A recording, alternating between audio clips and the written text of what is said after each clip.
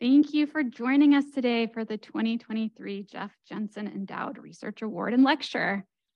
I want to start by thanking Ash Aarons, who makes the magic happen behind these events. Thank you, Ash, for pulling this all together. And to welcome those of you who are here to join us in person, so many familiar faces, and those that are joining virtually, because we're now in the time of hybrid events. So welcome to you all. It's great to see familiar faces. For those that don't know me, my name is Kim Bender. I'm serving as acting dean for the Graduate School of Social Work, and it's my pleasure to introduce our event today and then to join you at the end for some Q&A with Dr. Bellamy. So before I do that, I want to take a moment to acknowledge our relationship with the land and its original peoples. The University of Denver and the Graduate School of Social Work exist upon the unceded ancestral territories of the Cheyenne, the Ute, the Arapaho, and the Sioux. We're joined in person today by Jeff Jenson, who made this award and lecture series possible. And before I introduce this year's award recipient, I want to talk a little bit about Jeff and what he's contributed to our community. This award and the lecture series it's inspired are as significant as they are because of Jeff. His leadership and career he's had here at the University of Denver are distinctive and far-ranging. His work has grounded both research, practice, and spoke to the drive that we use to utilize research to create social change. So I'm going to start and give you a bit of a bio on Jeff. Jeff is the Philip and Eleanor Wynne Endowed Professor Emeritus at the Graduate School of Social Work and served as a faculty member from 1998 to 2020. His research and teaching focuses on the application of a public health approach to preventing child and adolescent health and behavior problems and on the evaluation of preventative interventions aimed at promoting healthy youth development. Dr. Jenson has published 8 books and numerous articles and chapters on the topic of child and adolescent development and prevention science. His books include Preventing Child and Adolescent Problem Behavior, Evidence-Based Strategies in Schools, Families, and Communities from 2014, although I have secret knowledge that I think there's another edition coming out soon, and Social Policy for Children and Families, a Risk and Resilience Perspective in 2022, which was the recipient of the Best Edited Book Award from the Society for Research on Adolescence. Dr. Jenson's the former chair of the Coalition for the Promotion of Behavioral Health and a co-author of the Unleashing the Power of Prevention, a comprehensive framework published by the National Academy of Medicine that helps communities and states implement tested and effective preventative interventions. He's the recipient of the Distinguished Career Achievement Award and the Aaron Rosen Award from the Society for Social Work and Research, and the Distinguished Scholar and University Lecturer Awards from the University of Denver. Dr. Jenson is a former editor-in-chief of the Journal of the Society for Social Work and Research and previously served on the boards of both the Society for Social Work and Research and the Society for Prevention Research. He's a fellow of the American Academy of Social Work and Social Welfare and the Society for Social Work and Research. Dr. Jenson was appointed as Emeritus Professor at the University of Denver in June 2020. It's kind of nice to get to talk about that because we didn't get to have a retirement event in your honor during the pandemic. Thank you, Jeff, for joining us today, for you and Mary to be here, and for continuing to support the research of our esteemed faculty here. Now I'm going to shift gears and talk about those faculty. Last year, for the first event of this type, we honored Dr. Heather Tausig, who explored a conversation about 20 years of her experience with intervention research. And this year's recipient, Professor Jennifer Bellamy, will take us down a different road, one that explores how the unexpected can be welcome visitors and how embracing the unforeseen in research can lead to richer and more dynamic outcomes. So let me tell you a little bit about Dr. Bellamy, and then I'll hand the mic over to her. Dr. Jennifer Bellamy is the Associate Dean for Research and Faculty Development and Professor at the Graduate School of Social Work at the University of Denver. At GSSW, she teaches research courses. And as a clinical social worker, she worked as a crisis counselor at the University of Texas and served as a project coordinator for the Texas Fragile Families Initiative, which was a multi-site demonstration project serving young, unmarried, low-income fathers.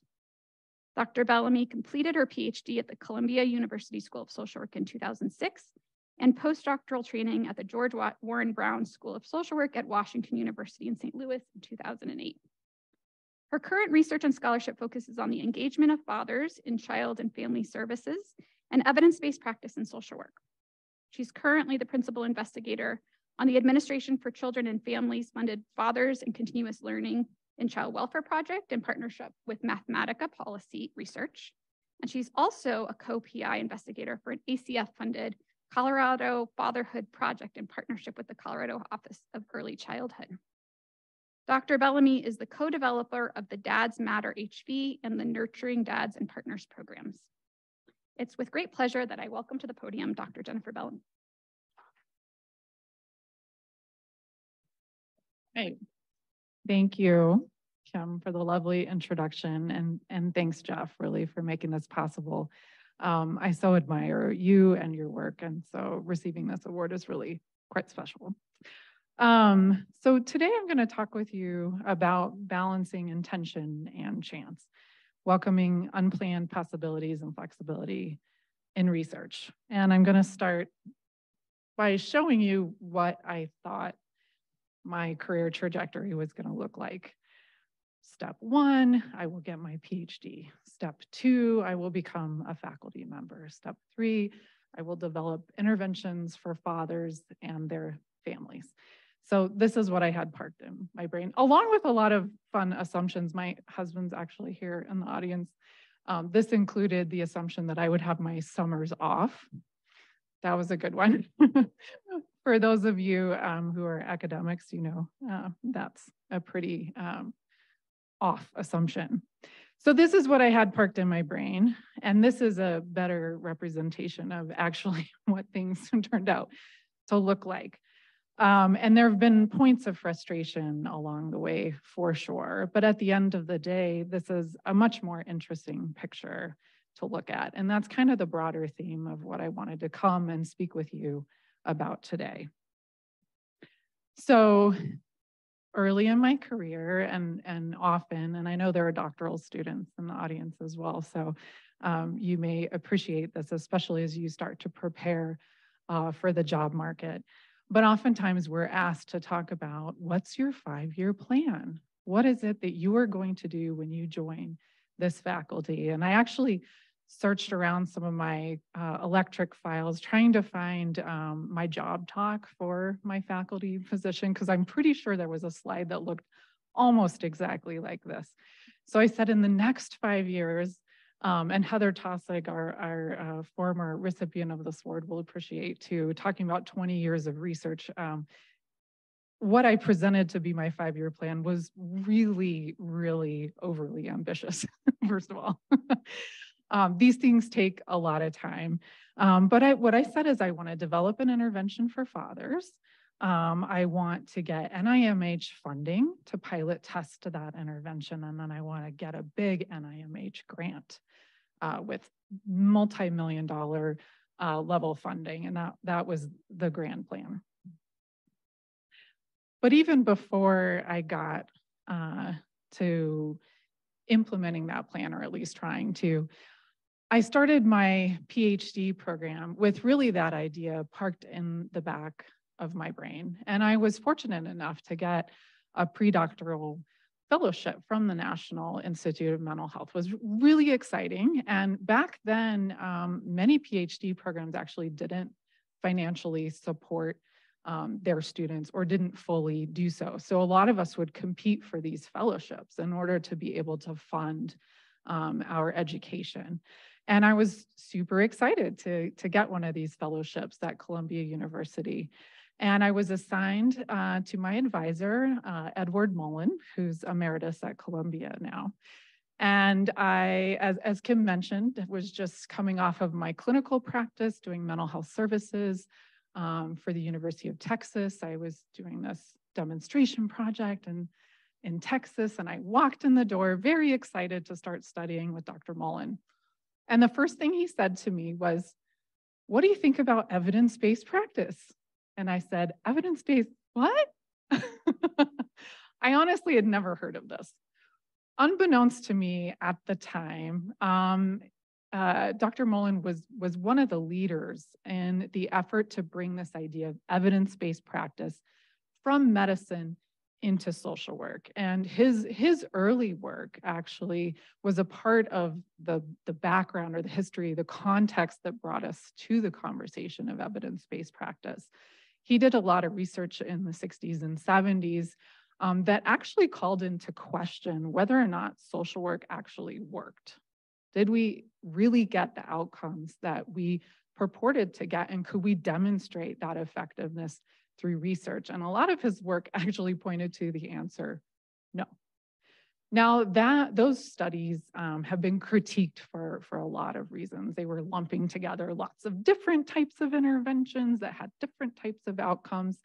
And so you can pull that apart if you like. But that larger conversation of how do we take research evidence and get it to the places where we hope to be helpful, so to the communities, to the service providers, to the families. And he was really keenly interested in that question and its evolution over time. And so this was the early 2000s, and what we were talking about was evidence-based practice. And I really wanted to be pleasing to my advisor, and I really wanted him to appreciate me and feel that I was a part of his team and contributing. So that led to my first tangent off of my grand plan. So step one was not going to be developing an intervention. And there were other reasons that I probably shouldn't have started developing an intervention my first year as a doc student. We could pick that apart later, but we'll just go with this one for now. So evidence-based practice, I mean, it was an interesting conversation. And there was a lot that I had to learn about that. And I benefited from his mentoring in many, many ways that at the time I really didn't appreciate. In the moment, I was a little frustrated, shall we say, because I came into my doctoral program with a passion. There was a reason that I wanted to get that training, and it wasn't evidence-based practice. But, got through that a lot of important skills that turns out were critically important to my ability to implement the other pieces of what I had in mind. I just didn't know it at the time.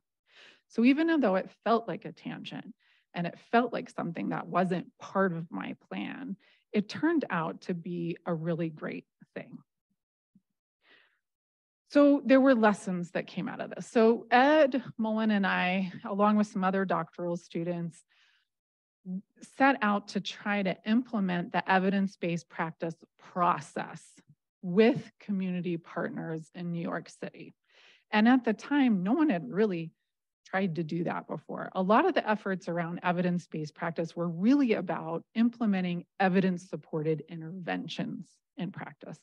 But if you're familiar with the evidence-based practice process model, you know it's a lot more than that. It actually is about client decision-making and taking into consideration research evidence, but also balancing that with contextual factors and also the capacity of the people providing service to actually implement whatever supports or programs they're aiming to provide. So in working with these community partners, I pulled a few important lessons that have sort of echoed forward and skills as well on how to do this community engaged work.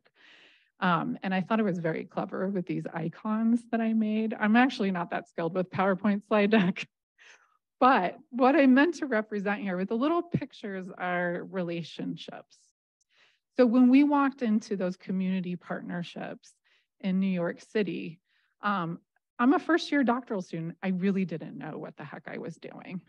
And I was asking providers to trust me, to let me into their world, and so that we could work together to try to figure out how do you implement the evidence-based practice process in practice.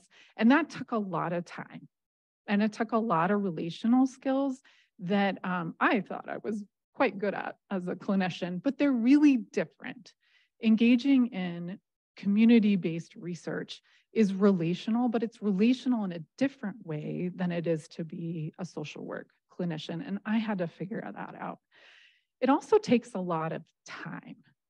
So this is not the sort of thing that you can get into and out of, and I've come to a place over the years where that is not only problematic in terms of getting the work done. It's problematic vis-a-vis our relationship with the folks that we partner with to do research. We have a responsibility to each other. And so unfortunately, historically, a lot of community engaged research has involved a researcher sort of popping in and popping out of community instead of caring for those relationships over time. And that's resulted in a lot of frustration and a lot of potential community partners that I've wanted to work with telling me no, because they didn't trust that I was going to be there for the long haul. And that was another really important lesson.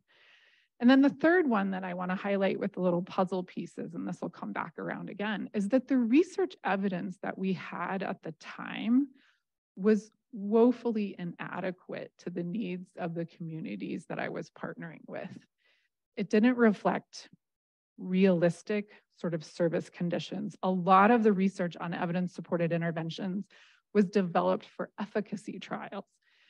So they were very well-resourced studies where they had highly trained clinicians with a lot of time to focus on a specific intervention, not pulled in a million directions. A lot of the samples didn't reflect the people that were being served by the agencies that I was working with. And so the fit between the research and the places of practice, my partners, was not a good one. And that's really stuck in my head over time. Edward Mullen was a really important voice and one that has been sort of a model for scholarship and also the way that you bring new students or new researchers into practice. And I'll be forever grateful for his positive impact on my career. But there were a lot of other voices in the mix. Some were not so positive. Edward Mullen is a cheerleader and he's a supporter and he's like, that's a great idea. Why don't you try it out? He's that type of mentor. But I've been in conversation, in mentoring relationships even that were not so positive. And this quote comes from one of them. I'm not going to name this person. But I, in my effort to get NIMH funding, would sign up to do these trainings, like summer trainings that were supported by NIH to sort of learn how to speak the language of an NIH grant and how could I take my ideas about father interventions and development and put that into a place where it would be funded. So I went to one of these summer things and was very excited, and I laid out a small research grant, an R03. If you speak NIH, you know what I'm talking about. These are little, smaller grants. And the mentor that I was matched with said, this is a very nice idea, but what if it turns out fathers don't matter to outcomes? You're telling me that my dream thing that brought me to a PhD gave up a very nice house with a yard and a well-paying job in San Antonio to move to New York City to implement what I thought was going to be fatherhood research, only to learn evidence-based practice. And now you're telling me maybe fathers don't matter. Took me a minute to recover from that. But I think many of us find that some of those voices of critique and more negative appraisals in the end make us stronger. They sharpen our arguments. They point to the places where we can strengthen our work. And also I found it strengthened my resolve. So yeah, I got a little disappointed and I got a little frustrated in the moment, but I picked myself up and I said, okay, fine. Maybe that's what we need to do. And to be fair, at this time, 20 years ago, we didn't have a lot of research evidence on how and why fathers mattered to families, to service engagement, to mom's participation in services. And so my work took another little tangent to try to build the case for what was my original 3-step plan. How could we build research that indicated that dads matter? And so that I could leverage funding so that people would be interested in investing in my original ideas. So this was quickly turning into something that was not a 5-year plan. This is going to take a lot more time. this is the work that I started as a postdoc at WashU. And at the same time, I, in part, got that postdoc in WashU because Edward Mullen was so good at training me in evidence-based practice. And Enola Proctor at WashU was really into evidence-based practice and the newly emerging related conversation around implementation science. So that was a tangent that I hadn't planned on taking, but actually really well prepared me to take advantage of that postdoc. And in that moment, I learned a lot about additional factors that determine whether or not evidence-supported interventions are successful in practice. What does it take in terms of the implementation context? How do you ready systems and environments so that they can take up a new intervention? And what does that look like? All the while building off of a lot of secondary data analysis projects, mind you, that case for why fathers matter. And I want to say 20 years on, we have a lot of evidence now that fathers matter. And frankly, this I knew in my heart. So for those of you pulled into research because you had a passion, something that you knew was important and you felt it in your heart, sometimes the research evidence isn't there yet, but we keep chipping away. So I've used data from the National Survey of Child and Adolescent Wellbeing, the Fragile Families and Child Wellbeing Study out of New York, and several others that have really painted a picture of fathers and their importance. And so now we're beyond this question of, do fathers matter? Yes, they matter. They matter in lots of ways. They matter in ways that are distinct from mothers, and they matter in the family system overall.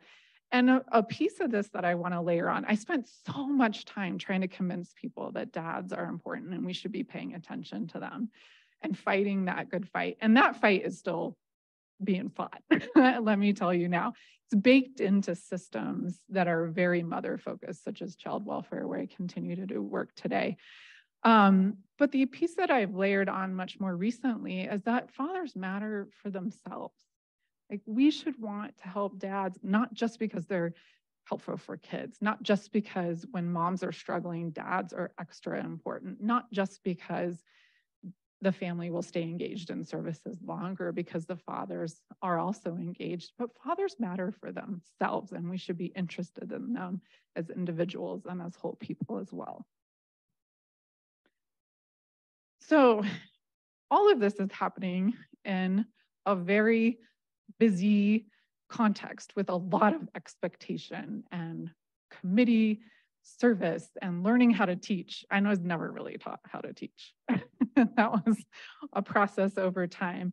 And so as I moved from my postdoc into my first faculty position, I felt like I was spending a whole lot of time trying to tick off boxes, trying to make sure I had enough publications, showing that I could pursue external funding, all of these kind of performance indicators, if you will, that I honestly was highly concerned about for really reasonable reasons. With tenure and those kind of things, you're trying to keep your job.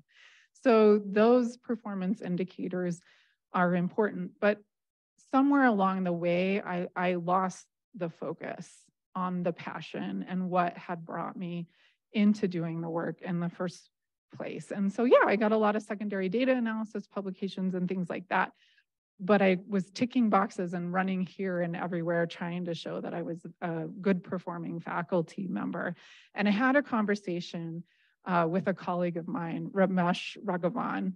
We had met at WashU and stayed in touch over the years. And I said to him, I don't know if this is for me. I don't know if I can keep doing this and performing.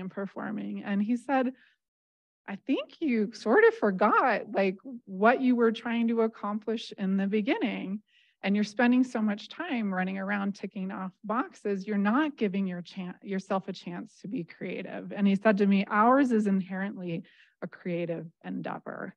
And what that takes is space and time to think. And I hadn't protected space and time for myself to think, and I was so worried about ticking off boxes, it wasn't happening. So whether the universe brought it to me or I just was open to it at the time, I had another conversation with a colleague who's become an important mentor of mine, Neil Guterman, the former dean at Chicago, who also happened to be the doctoral program director at Columbia when I was a student there. I've known him for many, many years. A funding opportunity came across his desk, and he said, Jen, I think you and I could partner on this together. It's for supporting interventions for fathers across the field, building the research evidence in that area. And I was like, oh my gosh, yes, let's pursue this together. So we spent some good protected time together just thinking about what this project could look like. And I realized I hadn't done that in a really long time. It really hadn't been since my postdoc that I just had the luxury of sitting down and being creative and thinking about what could be next. And weirdly, this grant opportunity was the thing that made the space for that to happen. Sadly, we did not get that funding. But I'm grateful still for the opportunity, because what we ended up doing was really re-blueprinting really these 3 steps that I had in mind. The other piece of this is I had always thought of it as my research, my steps. And working with Neil, I realized, nope, this is going to be our research, our steps. The other piece that I didn't have in place was a team. The University of Chicago, if you haven't been there before, the building is a Mies van der Rohe, famous architect, very famous. And the way Mies, if I may call him Mies, like we're tight, designed the building. It's really cool, but all the classrooms are on the top level. They have these beautiful, huge glass windows. They look out onto the trees of the midway of the University of Chicago. And the offices for the faculty are in the basement. There are no windows. They're tiny. They're like cubicles.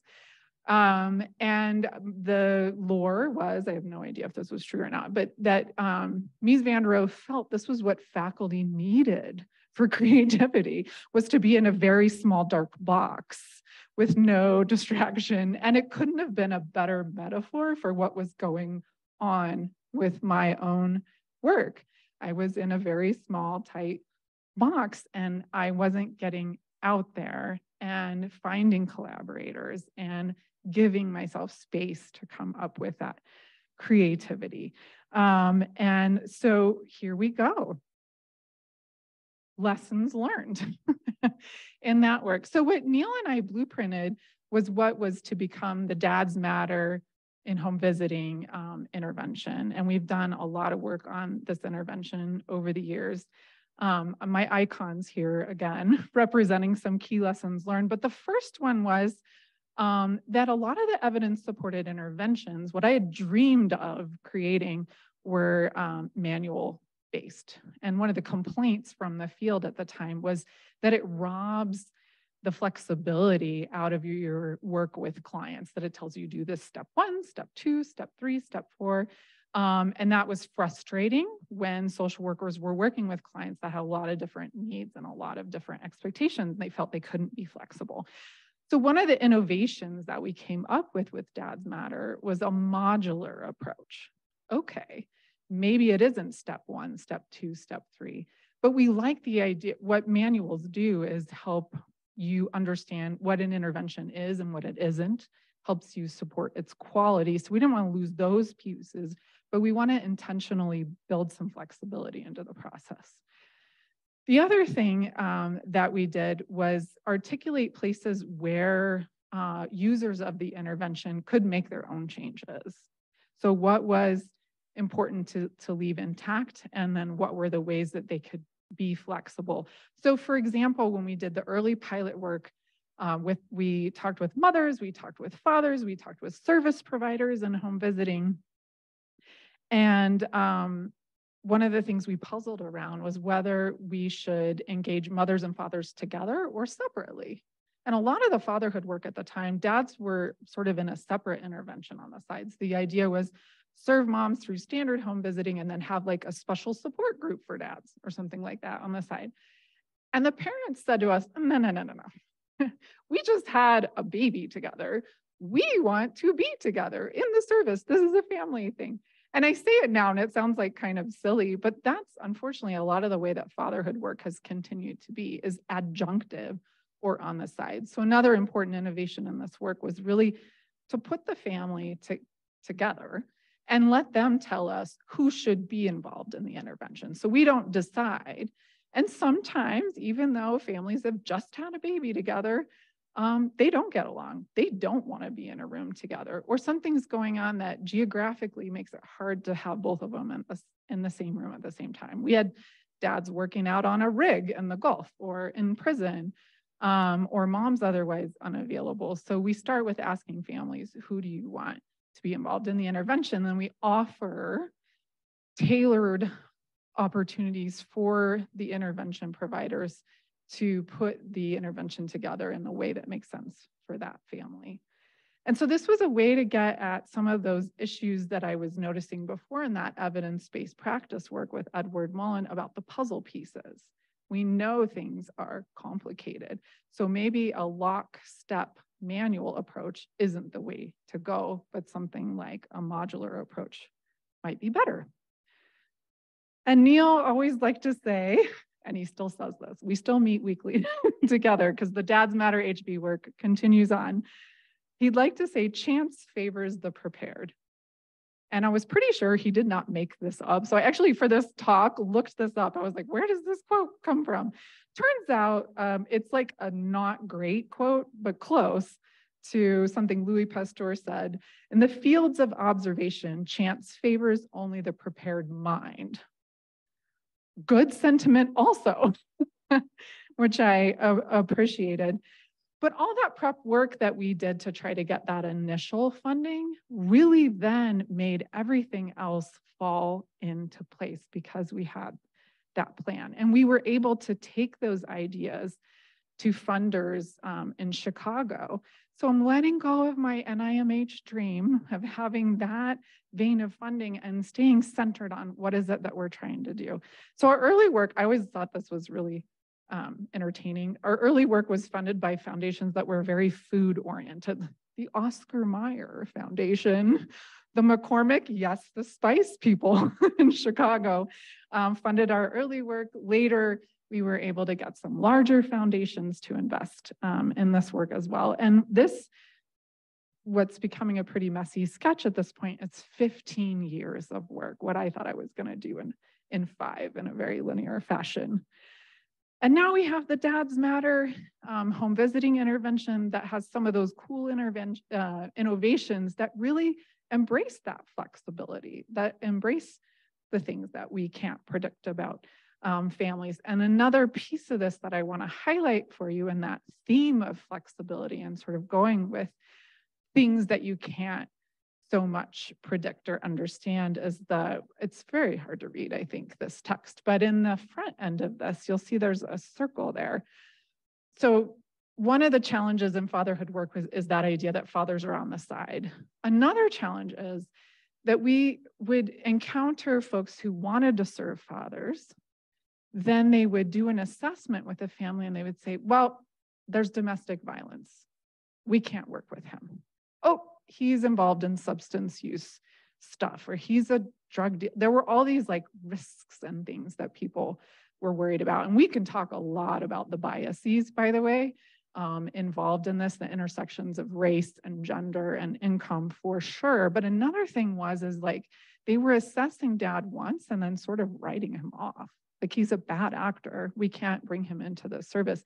And so we created instead this cycle within the intervention. If dad's not able to be served with this intervention right now, let's put things in place to support him and get him to a place where he can participate, or intervene with the family so that they can participate together. And I'm super excited to say that we are well on our way to becoming that evidence-supported intervention that I had parked in my brain. And the Dads Matter HB intervention has demonstrated not just increased engagement of fathers in home visiting, which historically has been very, very poor. We've demonstrated improved mother-father relationship quality, reduced stress for both mothers and fathers, increased father involvement with their kids, and reduced risk for child maltreatment. And this research is coming out. We just had one in prevention science, and we'll have another one soon focusing on those child maltreatment prevention outcomes. And then we get to the part where we really go off what I had planned and didn't think about or see coming. And no, Sting is not a personal mentor of mine, if only. But I thought this quote was kind of fun and fit the sentiment. If you love somebody, set them free. And this has been really hard. So Dads Matter HB at this point is kind of like my baby. But we're in the process of getting that intervention out into the field and also allowing it to continue to be adapted. So a couple of examples there. The Nurturing Dads and Partners program, which Kim mentioned in her introduction, is a project here in Colorado where we integrated Dads Matter HB with another fatherhood intervention, Nurturing Fathers, and we're testing that out across 7 sites in the state of Colorado. And I'm also working with a psychologist who's at the University of Pittsburgh who wants to adapt the intervention specifically for urban Black fathers. And the cool thing about this has been those projects are generating all these interesting new ideas and learnings and improvements for Dads Matter HB that we're feeding back into the intervention. So actually by letting it go, expanding our circle to have even more collaborators take things in ways that I would never come up with myself, we're benefiting further. So this picture is getting pretty wild now, but it continues to grow. So there's that adaptation work and that expansion and partnership with lots of other people. And I hope that continues. I would love to see Dads Matter HB go out into the world and continue to evolve in different ways. But I wanted to mention another project that I think is going to have important and continued implications as well, which is the Breakthrough Series Collaborative. Now this one, if you can follow these lines, like you're going to get a prize, but let me just walk you through the connection here. So the Breakthrough Series Collaborative is a continuous learning model whereby you use research evidence for practice decision-making. Sound familiar? Like evidence-based practice, the process. But you do it on a systems level. And I learned about this Breakthrough Series Collaborative because a colleague of mine at Mathematica was interested in partnering on a father and child welfare project where the federal government, our federal partners, Administration for Children and Families, wanted us to try out a continuous learning approach in order to try to get things moving with father engagement in child welfare. It's been a problem for a really long time, and the field just wasn't changing. So their thought was, let's try continuous learning. So I have been speaking evidence-based practice processes and evidence-supported interventions. And then in the Breakthrough Series Collaborative, they say, let that stuff go in large measure. What we want to do in the beginning is build a collaborative change framework where, yes, you look at the research evidence. So there's researchers in the room, like we could hang out together and build a vision, a collaborative change framework for something. It's really meant to be used for sticky problems that are really living within systems and can't otherwise be easily shifted by a single intervention. So this actually came out of medicine as well to address sticky problems like hospital infection rates, and has since been used in education and child welfare to address other sticky problems like engaging fathers and paternal relatives in that system. So you gather researchers to bring that research knowledge into this vision building process, but you also gather people with lived experience. So fathers and paternal relatives, frontline workers in child welfare, mid-level supervisors, trainers, data people, and we all get to come together and build a collaborative change framework. So that manual goes out the window. And it felt so scary to me. Like we completely have left the processes that I had been building my work on for the last 20 years, and now we're doing something completely different. So we work in these teams, we have the shared learning environment. That collaborative change framework, it doesn't even stay set. It evolves over the course of the Breakthrough Series Collaborative. And we have coaches along the way, and data from the model for improvement are metrics that track whether we're getting the outcomes we want to see, moving in the right direction in the system in a continuous way.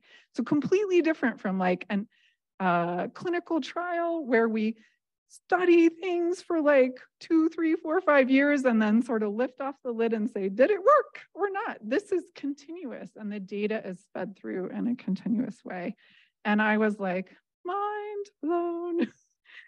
So in many ways, it brings together those issues of fitting the evidence with the context. So in the Breakthrough Series Collaborative, each team uses different evidence. They're focusing on different things. The intervention doesn't look the same in every place.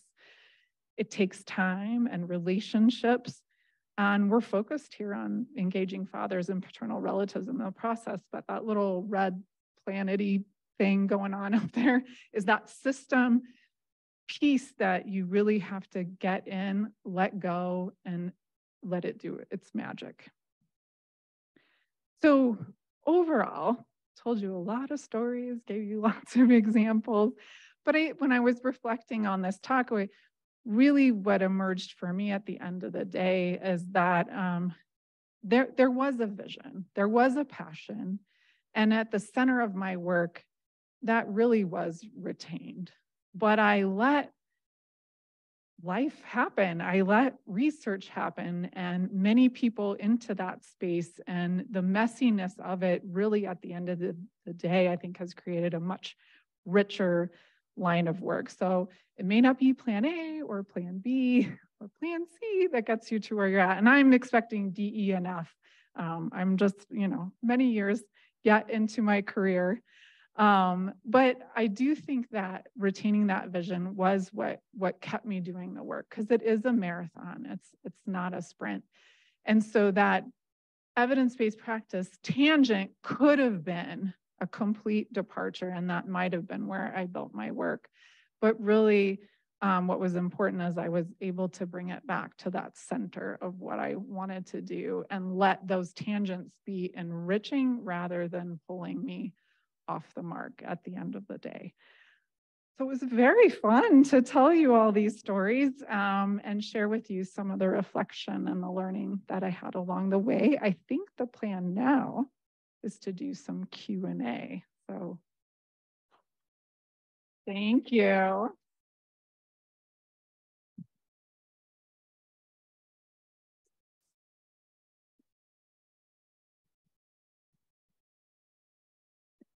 Yes.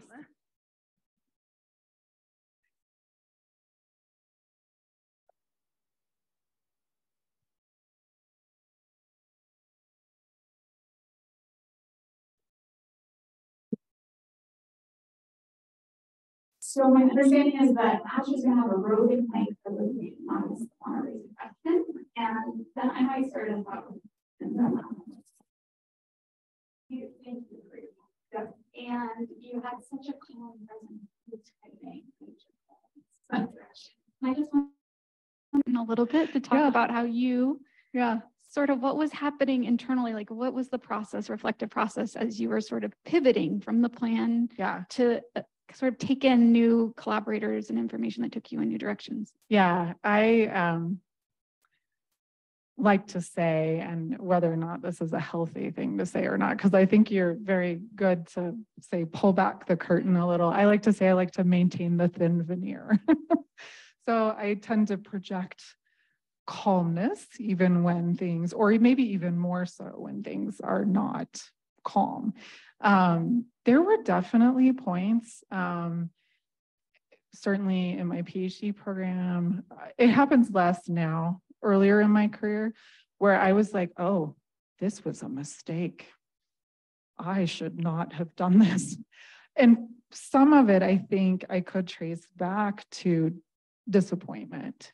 Like, this is what I thought things were going to be like. This is what I thought would happen in my PhD program, in my postdoc, in my assistant professor years. And then when it wasn't, it felt really disappointing. And it made me question whether or not this path made any sense. I have lots of like fantasies about second careers that involve, like selling purses that are from Mexico at this shop that's only available in Mexican malls. And I want to bring the store here to the United States. So I think one, it's okay, like, to have a moment of crisis where you're thinking, maybe this was not the way to go. Because for me, and letting myself think that and have conversations with friends who maybe were struggling with similar things, certainly my husband has heard me process out loud, puts a clarity around, again, okay, why was it that I chose this path? What is it I'm trying to do? And I think those moments of questioning are actually the things that solidify your commitment to the work. Excellent answer. Thank you. Yes, Danny.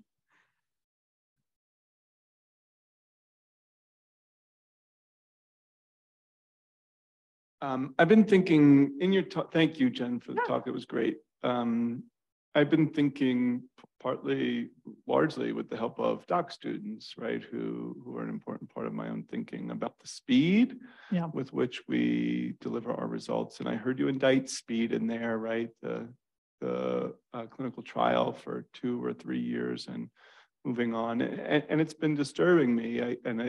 Just as in your talk, I was thinking about it, that maybe it was okay a century ago for science to take 10 or 20 years. But is that still okay in amidst a technological revolution where information comes very, very quickly and things become outdated in 5 or 7 years? And so I would just love to hear your thoughts about your journey and speed and our relevance as researchers who are engaged in a relatively slow process compared to the speed of life that we're surrounded by. Yeah, there's a lot there in what you said. And I would layer on to say the increasing expectations of performance that are also placed on doctoral students, on faculty to pump out publications, to teach a lot of classes, to perform in those ways. So in some ways, we're getting pressure to go faster as a demonstration of our worth or value. And then also, intervention work takes a really long time. And I didn't say this in my talk, but it certainly was in my head that I was told, do not do intervention work before you have tenure. Like, you will seriously slow yourself down because you're not able to develop publications at the speed at which you need to in order to get tenure. And yet, working with community agencies who were like, hang out with you for 5 years to do a randomized controlled trial to find out at the end whether or not this thing works.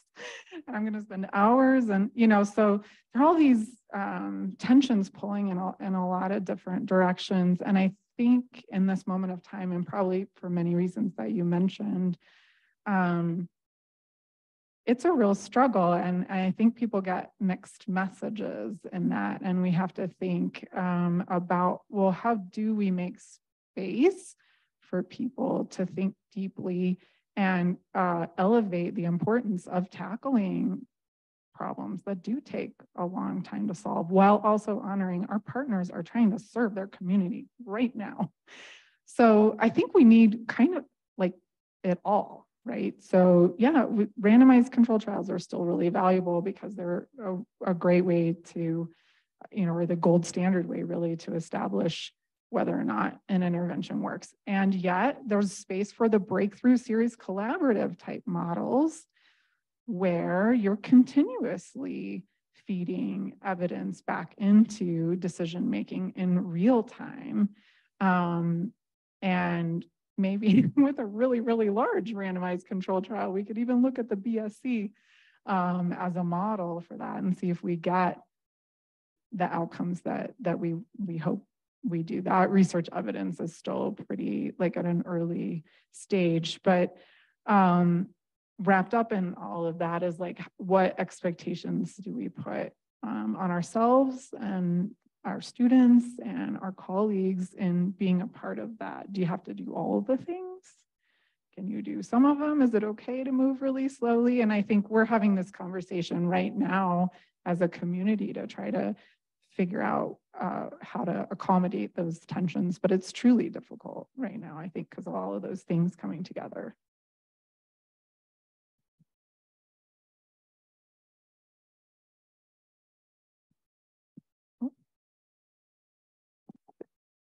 Hello. Hi. I am really sitting with when you kind of mentioned the unnamed person who told you research your dad, like, why does it matter? And I'm just curious in knowing, as you kind of like move through both your education and your career, how did you ground yourself like in knowing that the work that you're doing is important and is relevant, even if those that are like mentors and like those that you look to are telling you that it doesn't? Yeah, it was really hard. One thing at that time that helped, so, you know, this was like 15, 20 years ago, was building a community around myself that shared that same value and conviction. And they really have gotten me through it. So one of the things that I did, maybe my first or second year as an assistant professor, was to start a special interest group at the Society for Social Work and Research, focused on people who want to do fatherhood research, because I was like stalking them. I was trying to get them. So I would like search the program for anyone that said anything about fathers. And back then there weren't very, I found 5. And I emailed every single one of them. And I said, can we hang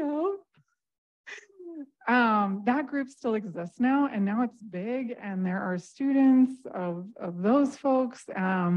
So I think to the extent that you can make your community, and if you're living in a context where that community is not naturally put around you, which, I mean, I think a lot of doctoral students are breaking such new ground, there isn't the obvious community. And if you don't know how to do that, like, that's the kind of thing, like, I would hang out with you and let's make a plan. Let's build your community so that you have that support, because you are going to get, I had someone unnamed tell me social workers have no business doing intervention research. I had the fathers don't matter thing. Fathers are dangerous. You could invite them, but they're not going to come. You're a white woman trying to work with fathers of color. You, like, a lot of things that were telling me I had no business doing what I was doing.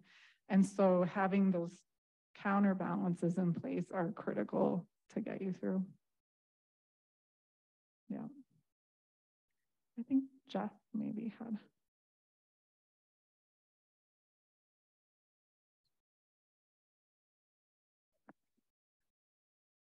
Okay, speak right into it. Hey, thanks, Jen. That was just really great. It resonated. I think that's a little too close here.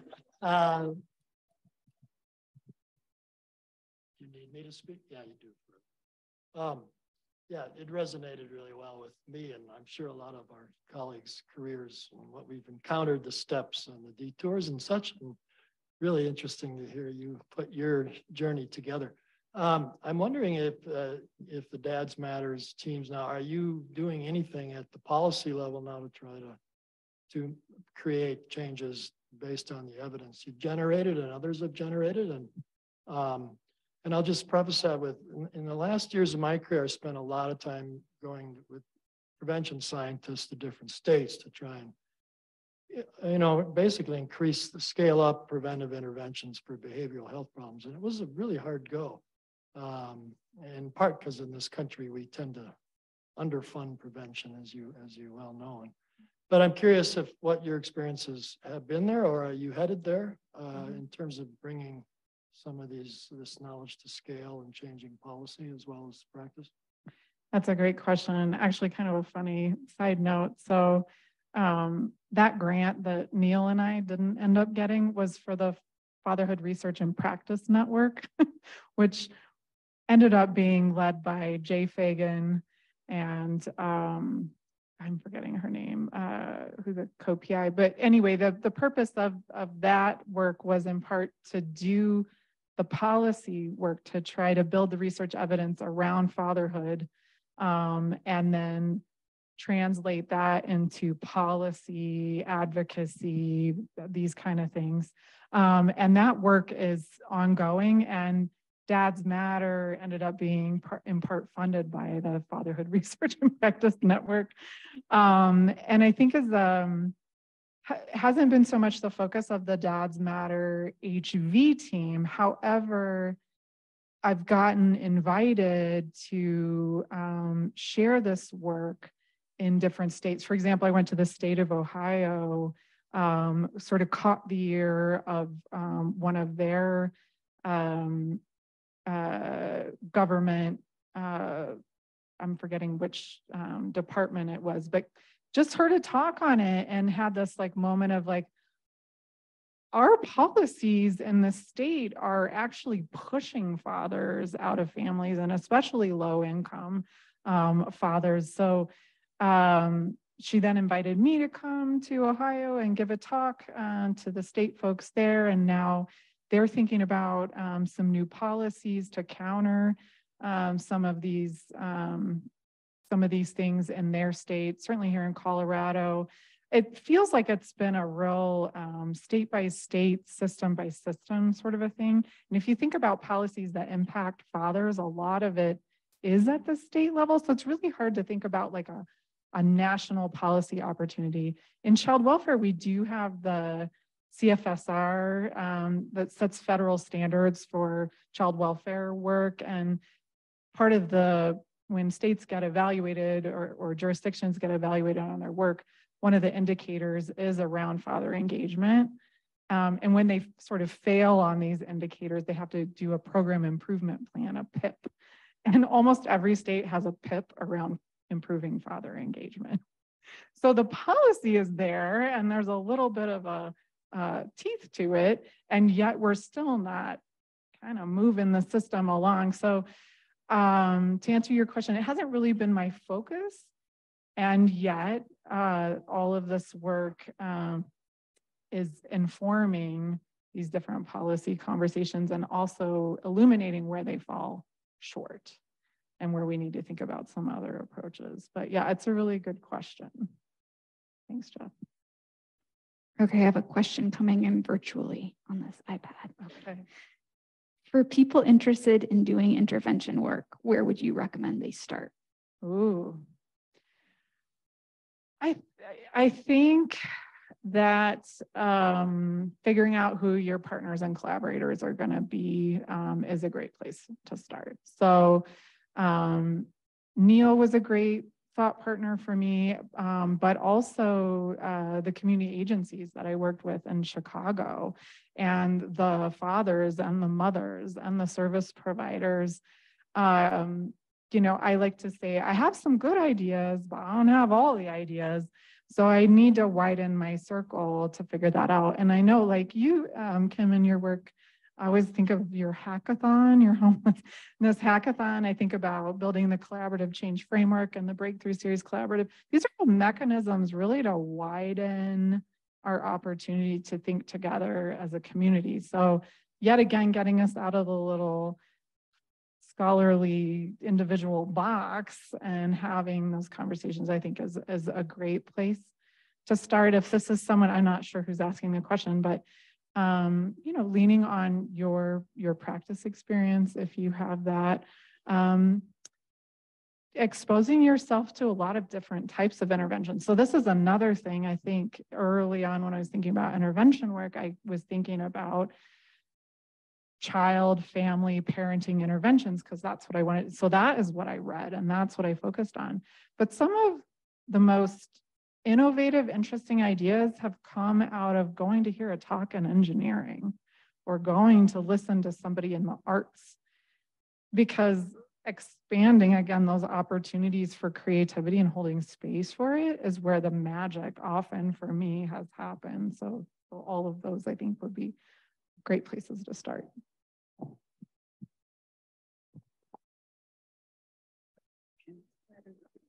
Oh. Hello, that's too loud. Thank you for your talk again. I didn't hear you, but whatever. The thing that I'm bringing up, I think is more of a comment and commentary and maybe a discussion. But what I found most interesting about your talk was about the intact versus, or not versus, but that finally in research they were putting together some within evidence-based. It seems it's more well-rounded now than maybe it was when you were first getting into it. But I think it's interesting that you started probably one of the four women of that.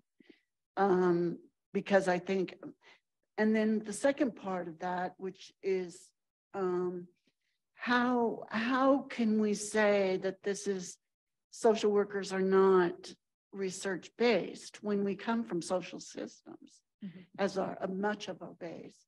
And when I went to school here, it was integrated practice that I went for.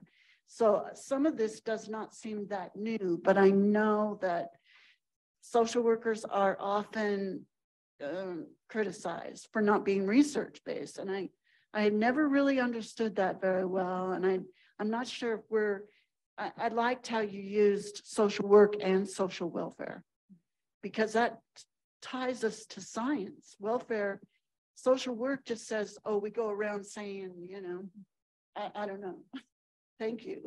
I see your letters there, but that's not what we do. We go and we try to figure out. Process therapy itself is that intact and flex in a way. Being a clinician is definitely that.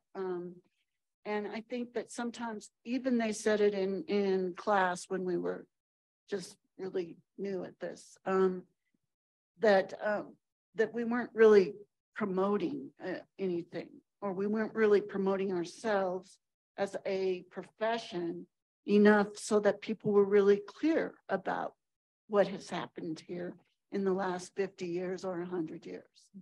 Maybe because it's women-based. One of my favorite professors, Dr. Enid Cox, and many of you probably know of her and her work. And she was really based in, well, we'll do some research thing, but we're not going to get lost in that as far as social workers, that we're not already doing that. So along this line anyway, one last comment is that social media, if you watch commercials or you watch some of the things going on, I think that we're not winning the battle as far as family or women and men together being co-parents, being co-responsibility and all that. I just kind of got sad because I saw a commercial where the woman was just with the infant, and it seemed like it was promoting this thing. It wasn't really about single parent. You didn't get that feeling anyway. You got the feeling that this is what this is, and this is what this will be, and we will be dictated to about that. So I wondered your comments, everyone's comments, anybody who has found. You raise a lot of issues. I'll maybe focus in on one of them, which is that it doesn't seem like that new of a conversation, some of the evidence-based practice, and I would agree.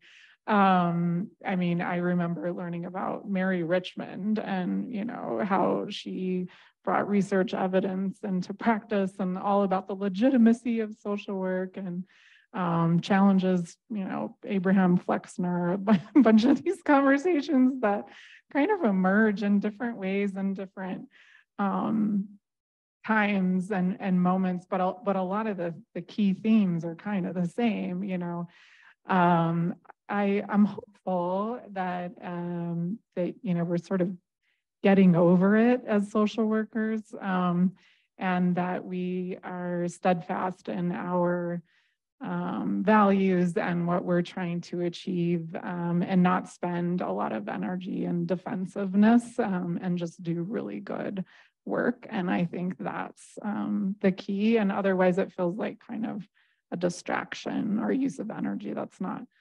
It freaked me out when I first learned about these things. And then I sort of had to get over that and just focus on, again, what brought me into this work, and stay centered upon that. And, disciplines or judginess that might be out there, you can let it go, because that's not really what we're after in this work. Okay, I have a question we might want to end on, but if anybody has anything, raise your hand after this. So I can't get out of my mind this picture of the windowless cement basement office.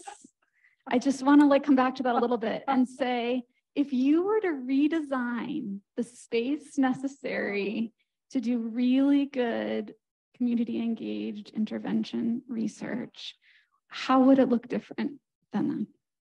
Well, can I just add to your visual, because the furniture is also black and thick, and the lighting is